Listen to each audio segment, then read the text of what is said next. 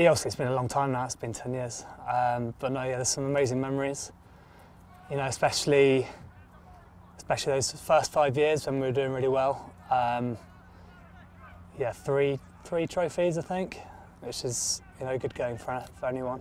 And then, you know what, I'll miss the players most, I guess. You know, because of the way Harlequins have brought through academy guys through and through.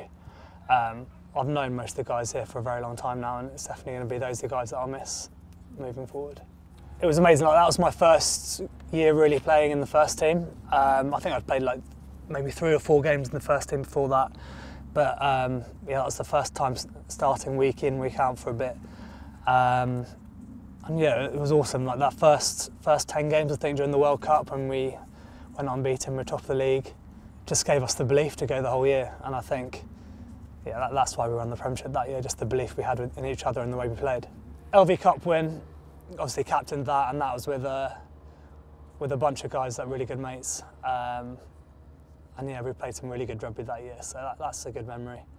And then I always remember the big away trips to like Toulouse, Toulon, even though we lost that game. Munster at Thomond Park, you know, the big European trips to big clubs are the ones that always stick with you. So it's emotional, I'll miss it, but I'm excited for what's to come as well.